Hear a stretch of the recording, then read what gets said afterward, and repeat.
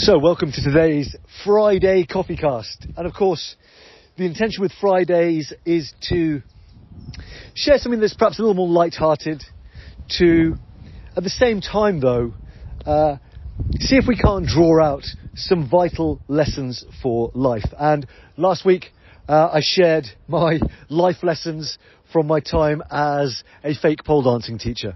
So if you haven't yet checked out the Greater Life CoffeeCast for Friday of last week, and you would like to hear about my experiences as a pole dancing teacher, or not, as the case may be, then definitely go and check that one out. Today, here is my invitation. That whether we're talking about the world of dating, whether we are talking about the world of business, whether we are talking about the world of your health, your happiness, there is a principle that is going to serve you across the board. It is the following: dictate the terms. I left a bit of a gap there, didn't I? That was not intentional. Put far too much dick into that.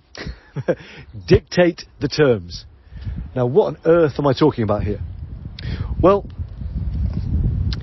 so often in business particularly, and particularly in dating, the other is seen as the prize.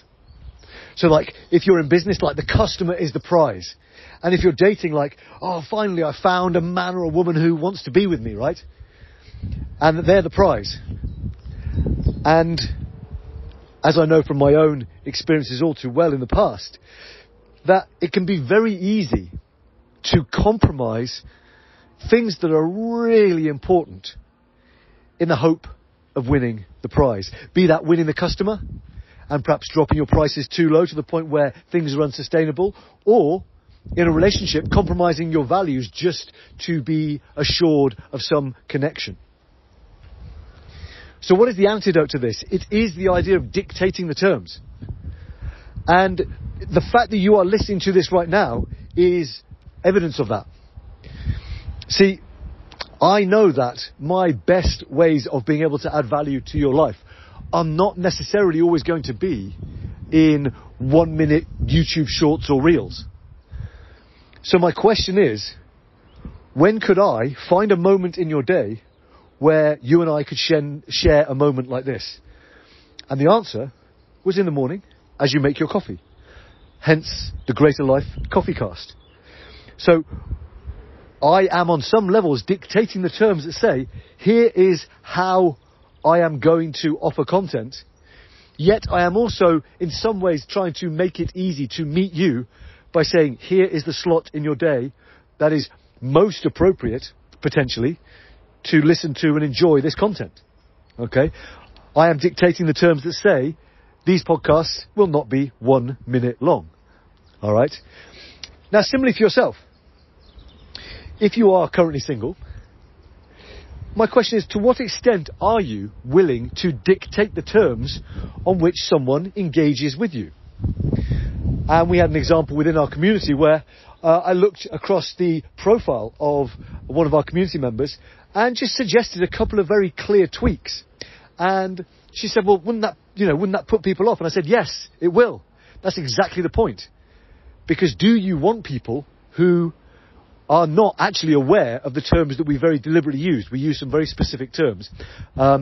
And she was like, no, actually, yeah, like, if they know those terms, then I know I've got a much higher percentage of them being the kind of person that I want to engage with. Fantastic. So in her willingness to dictate the terms, she then enhances her chances of finding a match that is not just compatible, but awesome. And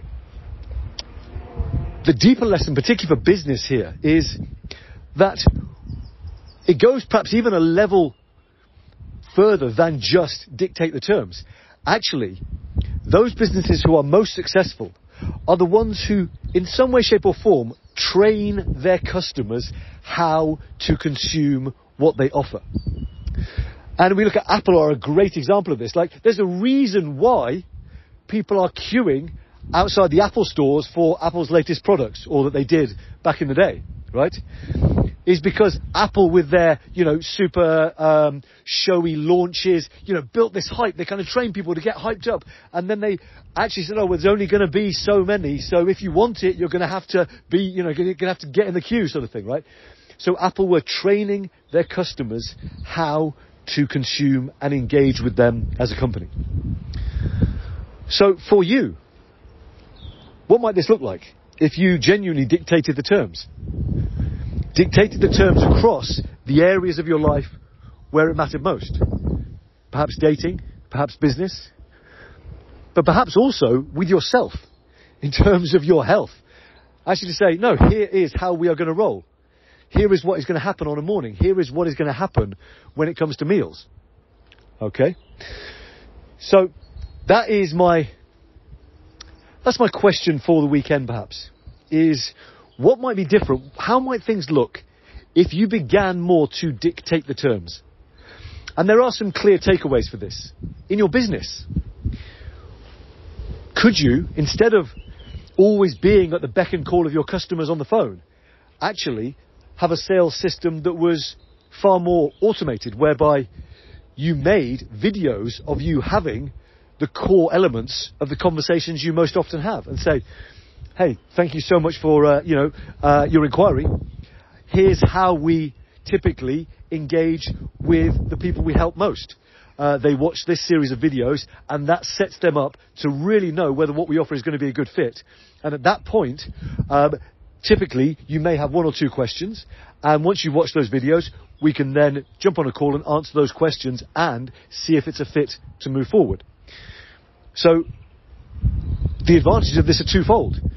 In a video, you get to show up as the best version of yourself, not stumbling over your words, or, not having distractions and noises in the background that might undermine the clarity of the call.